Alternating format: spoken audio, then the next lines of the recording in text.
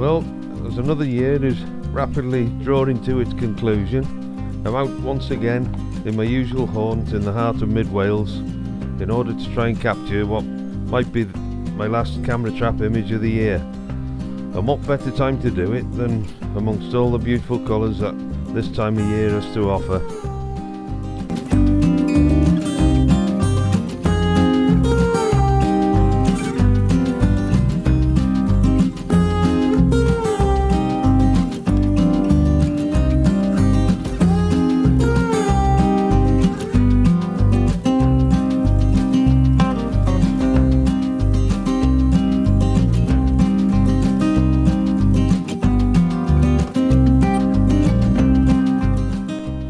As always, you can expect all the usual trials and tribulations that camera trapping always seems to throw your way, but stick around and not only will I be sharing with you what is probably my favourite image I've managed to capture this year, but I will also be proving to you that the old proverb of a bird in the hand is worth two in the bush is quite literally very true when I introduce you to a new feathered friend of mine.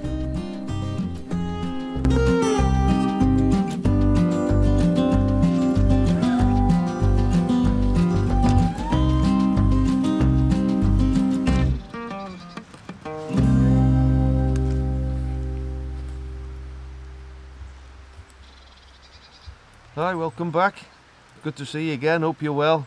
I'm back again in an old haunt. I'm just a stone's throw away from where I was in the last video, which was just behind me on the bank. And I had a couple of nice shots of the badgers after about a week and a half of the setup being there. And as soon as I took it down from there, I came and set it up back here because I wanted to try and take advantage of the autumnal colours, and they're still going on. I've had this here for 5 weeks now, this setup, up against this lovely backdrop that I've used in the past. Those of you regular viewers, you might remember I had it set up just the other side of this fallen tree last year, and I just ended up with one photo really, which wasn't the best, but anyway, I thought I'd come back and put the camera trap back up again, because it's such a lovely spot, and with all these autumn leaves around and autumn colours, I thought it's just too good an opportunity to miss really. Like I say, it's been set up for 5 weeks now. I've got a 3-light setup. I've got a main light just above, well, as you're looking at above the camera's left, pointing down into the archway. I've got a fill light just to the camera's right, just putting a little bit of fill light into the shadows, and I've got a light at the back just shining through the arch, just to throw a bit of a rim light really, just add some more depth and dimension. And in the last week I've set up a 4th light.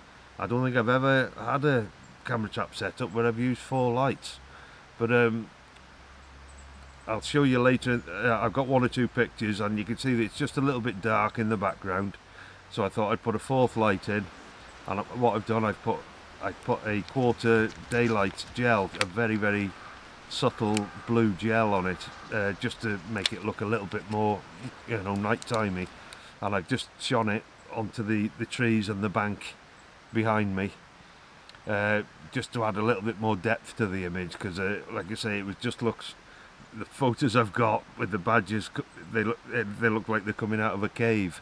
It's just totally black behind them, so I thought I'd put a little bit of light in the background just to try and add another dimension.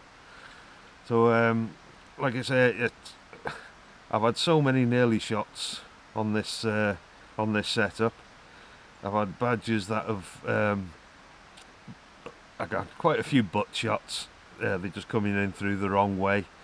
I've had a few where they're just walking out of shot as the camera's fired. It's fired a little bit too late.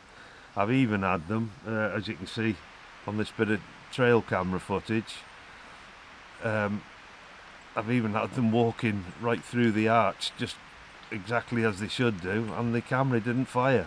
I'm not sure why. Maybe it was conditions, I don't know, everything was firing fine, but for some reason it didn't fire, which was quite frustrating really, because I've been getting quite a few false triggers from the mice. You know, the mice have been triggering the camera trap, but a badger walks through right where it should do, and for some reason it didn't go off. But there we are. It's just, I can't explain it. That's just how things go sometimes. But I'm, like I say, I've been here 5 weeks now with this setup. I've been coming back into regular to maintain the setup, change the batteries quite regular. So regularly, in fact, that the local birds have learnt about the peanuts I carry around in my pockets, and they often form a welcoming party for me when I arrive.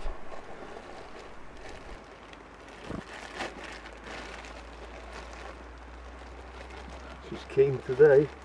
Hello. Come on then. How's about that? There's a male coming down, but he's not as bold as the female.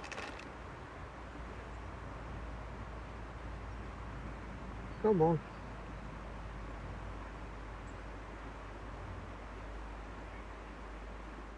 I've only just recently started feeding them again. And these are not garden birds. These are really, it's really quite a remote area here. So I put a few peanuts down for them. I'm always here regular. Most dinner times I work not far away, and I come with the dogs and obviously set the camera gear up. But I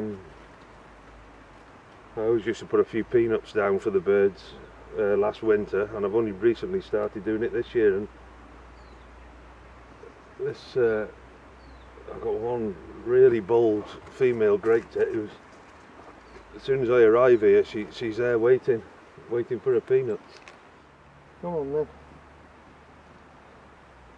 Come on then. Here you are. Here we are. Here he comes. Come on.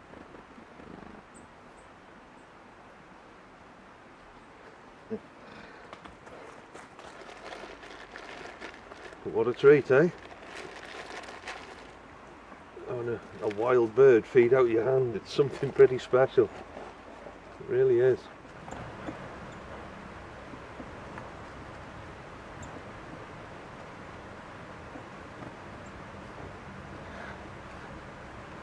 Even the nuthatches are getting brave now.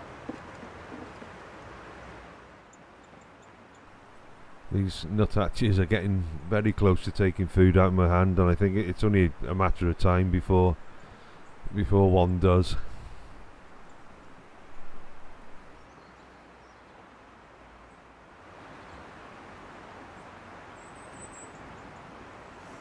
He just can't quite pluck the courage up. Come on, Nutty. Right, onto the camera trap. Let's see. I think the badgers have been.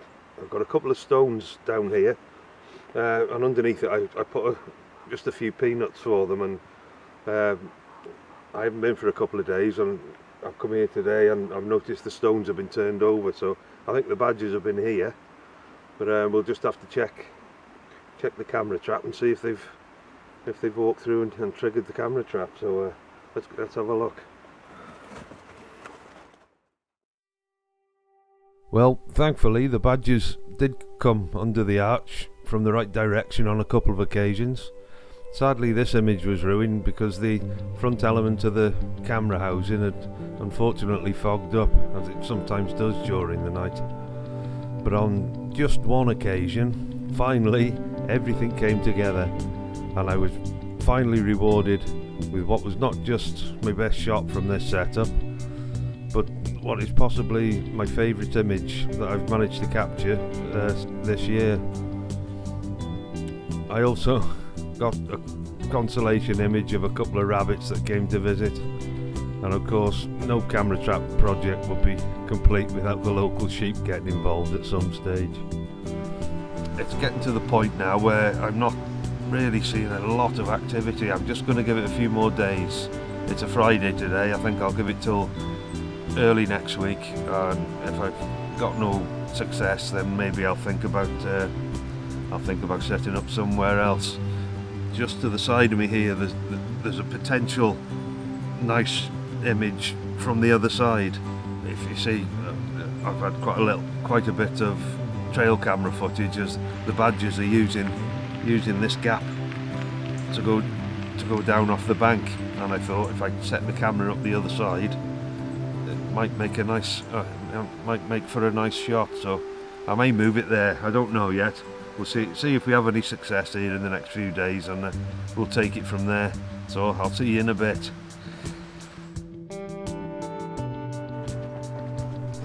I left the camera out for another full week, by which time winter had arrived with a vengeance. The recent overnight temperatures were down to around -7 or so, and what little badger activity had been going on had ceased altogether. And with the cold weather forecast to last another week or so, I decided it was time to take the setup down. If you've enjoyed the video, please give it a thumbs up and consider subscribing. I'll leave you with another look at my best image. It may have taken 6 weeks and a fair amount of work to get it, but I think it was well worth the effort in the end. Hopefully I'll catch up with you again sometime soon, but in the meantime, thanks for watching.